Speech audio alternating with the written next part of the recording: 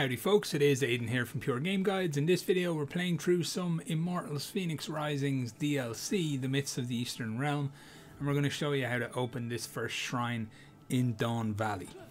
So, when you get here there will be this big pressure plate you need to stand on. You need a heavy weight to open the door, we all know this, so go over and investigate this building. On the right hand side, inside, you're going to find a great big glowing cube.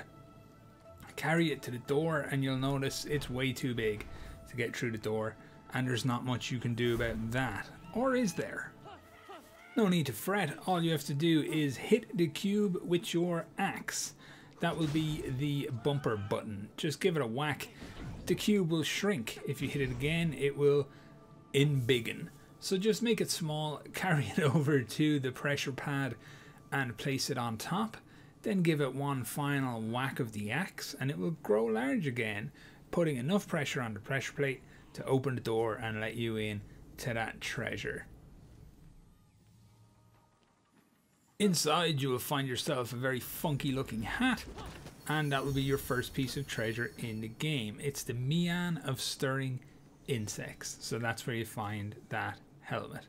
And there you go guys, it's just a gentle introduction at the start of the game, but can be a little confusing I would say for some people out there, so we thought this video might prove helpful.